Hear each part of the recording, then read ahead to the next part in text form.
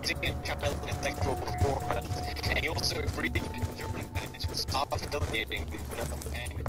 Now he faces a couple of charges,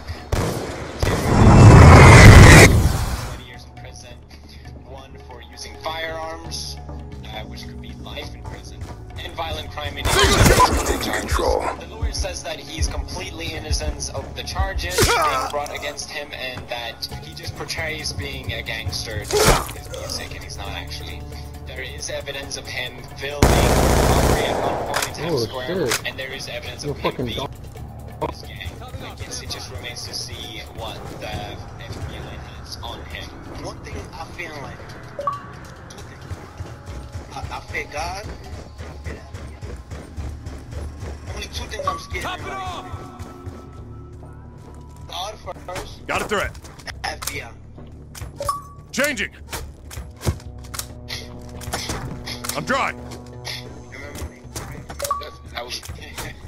I guess we will see Tekashi 6ix9ine's appearance on Meme Review in 32 years.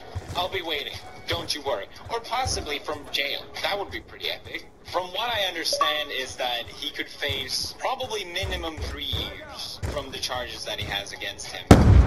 Most lucky. Or maybe they work out some sort of deal. But it looks like Tekashi will serve time in prison regardless. Passing the question... Go Imports is making incredible deals on premium pre-owned cars, trucks, and SUVs. This November, stop by Go Imports for amazing deals on exceptional pre-owned luxury vehicles. We have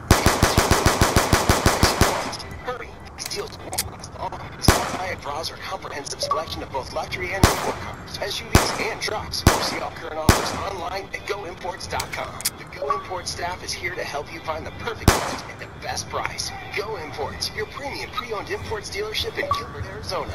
Enjoy a 7-day no-glitch policy with every purchase, and 12-month, 12,000-mile coverage on select eligible purchases. Bring it to Go Imports. We'll buy your car, buy one of ours. Drive happy and save money. Go Imports.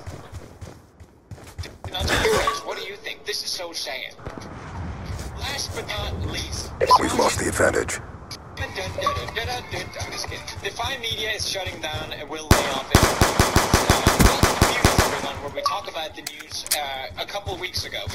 If you don't know, Defy Media is a company that owns Smosh. It's Smosh. I didn't know about Defy Media until I heard about the sexual abuse allegations that Andy Senior by Defy Media as well. Ironically, Andy was one of the people that called me out on Twitter for being wrong. Although these were allegations, and we don't know if they're true or not. And also, Andy apparently is suing Defy Media